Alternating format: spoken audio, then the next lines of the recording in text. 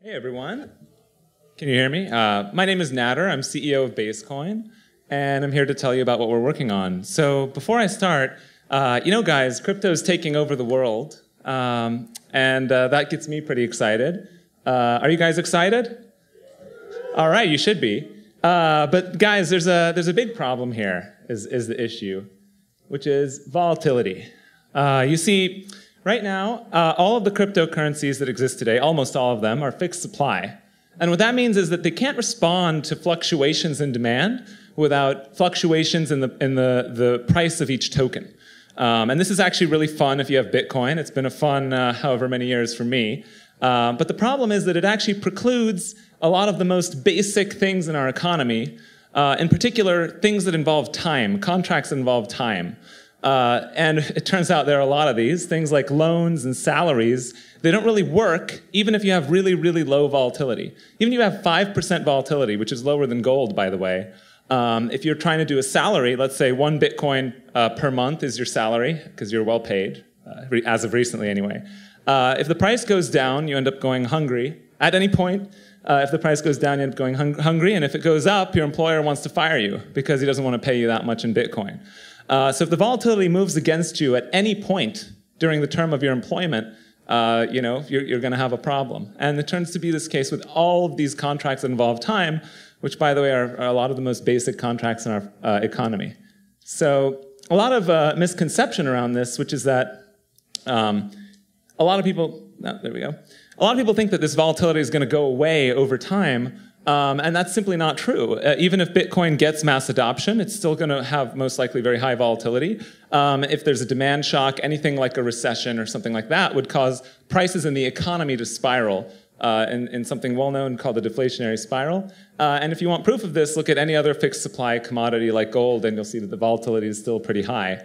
So it's a problem that's not going to go away without a solution, which we're working on. So this is Basecoin. Sorry, this clicker isn't really working. I should have just made all the text come up. So Basecoin is actually just like existing cryptocurrencies. It's a blockchain, decentralized ledger, ownerless. But we make a couple of changes. So think of it as Bitcoin, but with the following two changes. The first is that we add an exchange rate to the blockchain via a decentralized oracle. So just imagine we get the exchange rate between, let's say, the token and the dollar onto the blockchain in a decentralized and trustless way. Then the blockchain's rules are a little bit more complicated than Bitcoin, but not much, which is that they grow and shrink the supply of the token to keep that exchange rate fixed. So if you have a Basecoin, it'll be worth $1 today, it'll be worth $1 tomorrow, it'll be worth $1 forever. And if you actually look at anything that's a currency today, things that are used as money, all of them have this elastic supply.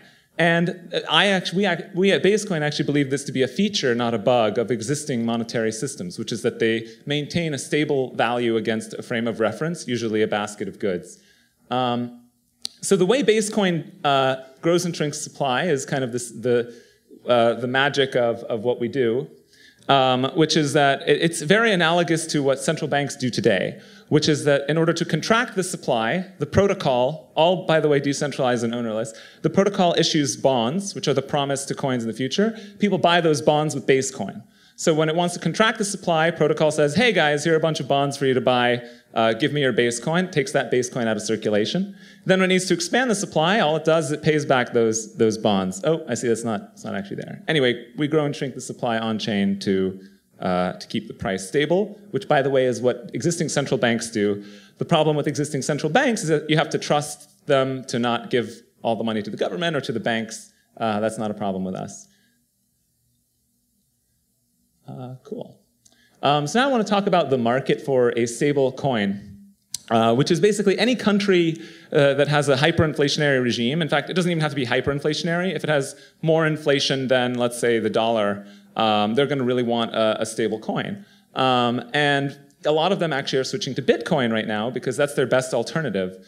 Even though Bitcoin is so volatile and they can't use it for these slightly more complicated, payments over time type contracts, they're still switching to Bitcoin. So our thesis here is that when there's a big Bitcoin crash, a lot of them we're going to see a flight to safety, but safety is going to be redefined as a coin that is stable, in particular stable against a basket of goods or stable against the USD in our case, which is a basket of goods.